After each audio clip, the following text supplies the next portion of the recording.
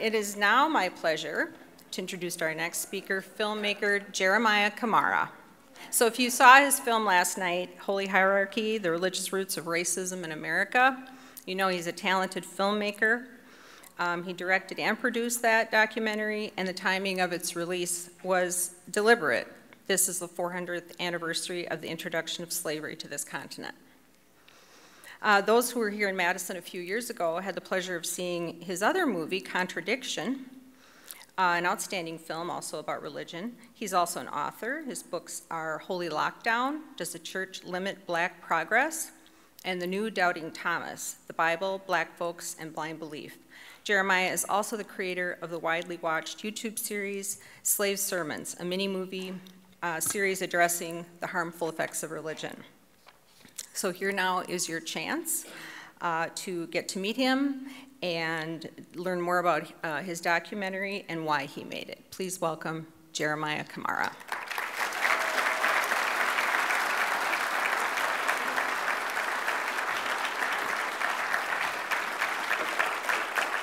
All right, good morning to everyone. This will be the shortest talk that I've ever done. Got about 10 minutes here, but we'll make it happen. I'm honored to be here. Thanks to Annie, Lori, and Dan for inviting me to this event, to an organization that's so important, and to not only this country, but to the world. We definitely need Freedom from Religion Foundation. America, you know, it's funny, they say that America is going to hell and going wayward because of the rise of secularism. That is the dumbest thing I've ever heard. You know, I've met so many beautiful people here. It is really crazy. And it makes me laugh because do you realize that once upon a time there was something in this country called slavery, and religious belief was the driving justification behind slavery? And now they're saying that we're going to hell because of secularism. But anyway, my film, Holy Hierarchy, The Religious Roots of Racism in America, it attempts to explain how the beliefs in colonial America, how the beliefs in a biased supreme being during colonial America led to beliefs in supreme human beings. When you believe in a supreme being, it's a seamless transition to believe in supreme human beings, and how these beliefs work their way into the legal system.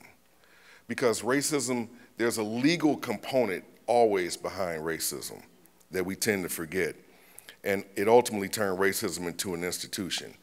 You know, when you believe in a God, you bring your baggage into that belief. You bring your beliefs, your bigotry, your bias, your superstitions, your stereotypes, and your ignorance into that belief.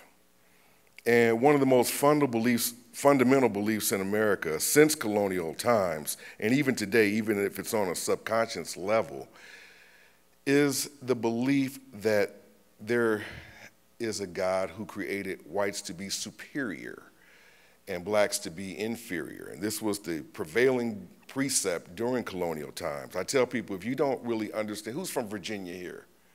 Virginia, the state of Virginia. Anybody? Virginia, I mean, we moved from Virginia, but many of us still have a Virginia state of mind. Virginia is the boss of this country. You can call it the District of Columbia if you want, that's Virginia.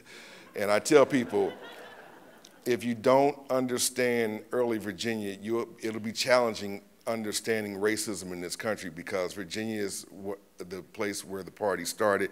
They perfected racism.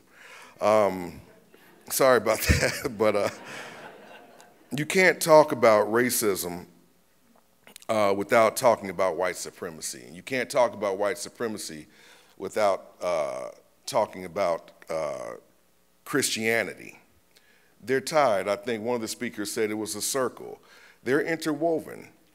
And it's the root of racism. You don't enslave, you don't create systems of apartheid, you don't create systems of Jim Crow, you don't implement systems of redlining and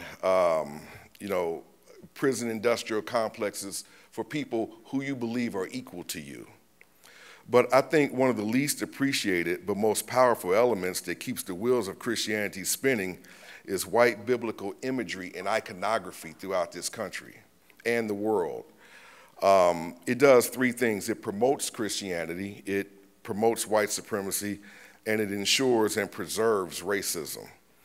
There's a lot of talk about the separation of church and state, but there's also the separation of church and the state of one's mind. Imagery is more or just as powerful than any speech that any attorney general or any president or any vice president can give in promoting Christianity. Iconography is one of, if not the most powerful weapon in support of Christianity. It's the unnoticed elephant in the room. Before there was television, there was imagery. Before there were magazines, there was white biblical iconography. I remember when I was little, my mother had a picture of a white Jesus in the kitchen, and it was sitting on the table, and I noticed, I was about maybe 6, but I noticed that everywhere I went, the eyes followed me. And so I knew that this Jesus, there was really something to this religion, because I never saw a picture do that, you know, where the eyes actually followed you.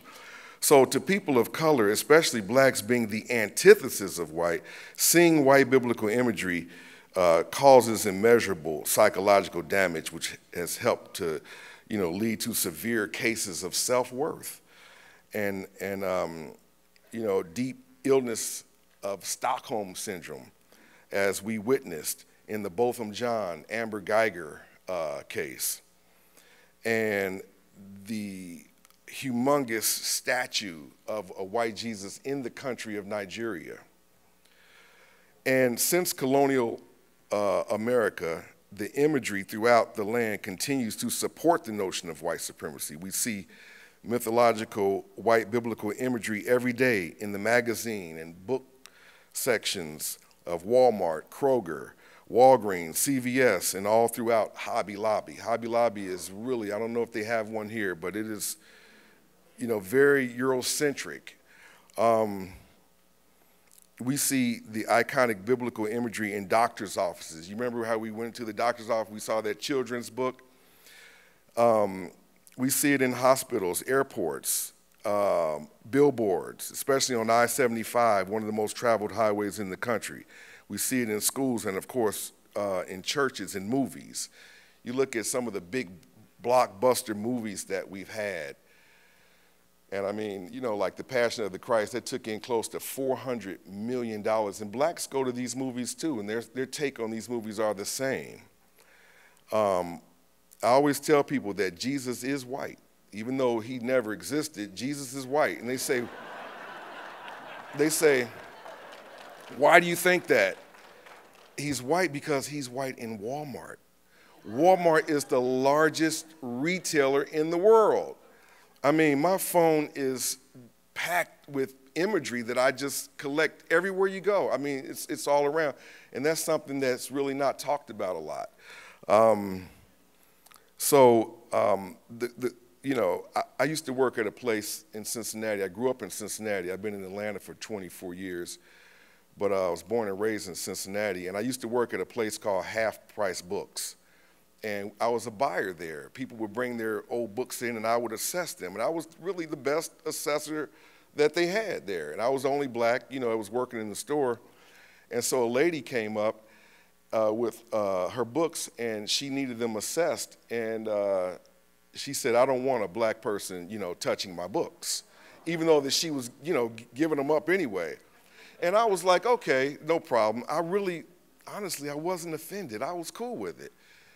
But what really pissed me off was my white coworker who assessed her books.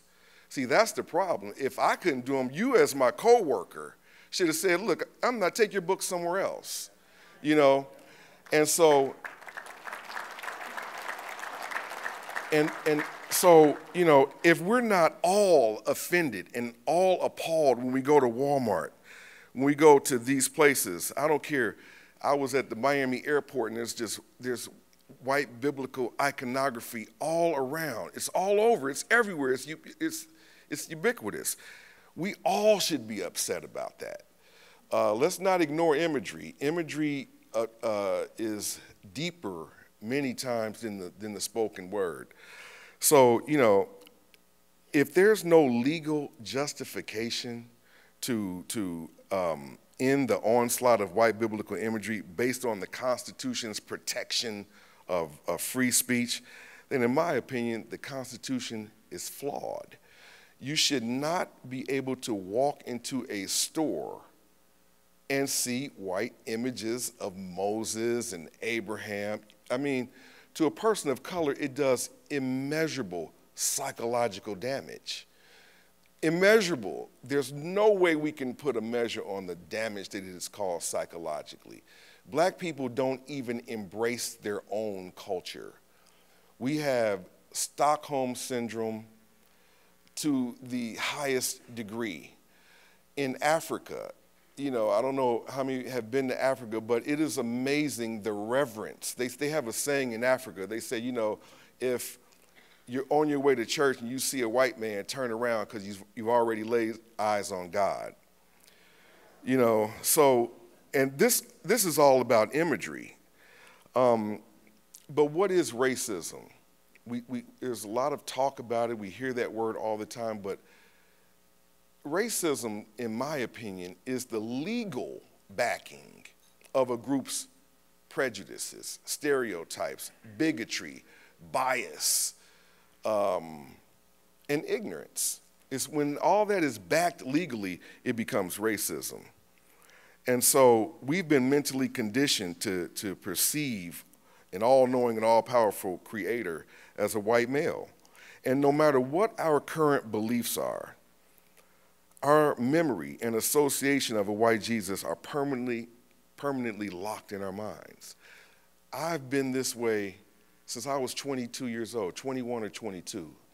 I've been out of religion, done with it. But that image when I was 6 years old is still there. It will always be there. And I've got a little part in the film that addresses, you know, that imagery. But so, you know, racism actually stems from one group believing to be of more value and more worth than another group. And it's time to end all of that. And I'm glad that I'm here.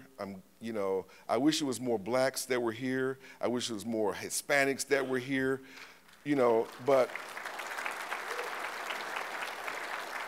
it's a long process, but I think we're headed in the right direction. So I'm finished. I hope that you can join me later on this afternoon and see the film and tell me what you think.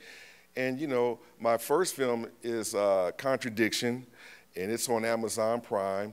Go to that. And even if you don't watch it, just go to it because I get royalties from the streaming. Just let it roll all day.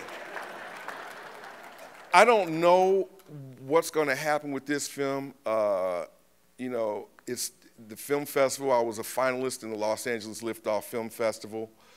And so I don't know what platform it's going to be on. But if you email me, go to jeremiahcamara.com.